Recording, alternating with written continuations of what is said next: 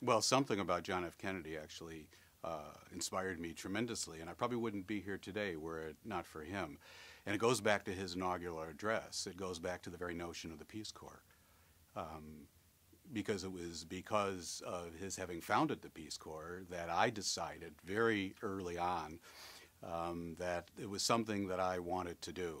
And when I got to college, I went into some Peace Corps recruiters in my freshman year, and they said, well, you know, come back when you're older.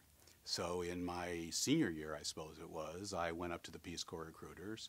I applied, I was accepted. I joined the Peace Corps, and I went to Sierra Leone in West Africa, where I spent 4.5 years. That completely changed my life because I went into the Peace Corps as someone interested in physics and philosophy, and I came out of the Peace Corps interested in trying to do something to help others in ways that were more practical, in terms of international development and eventually in terms of environment. And what I do at the Kennedy School, my career is about, is environmental protection, the economics of environmental protection. So I actually would attribute, quite honestly, my entire career path to Kennedy and indeed to his inaugural.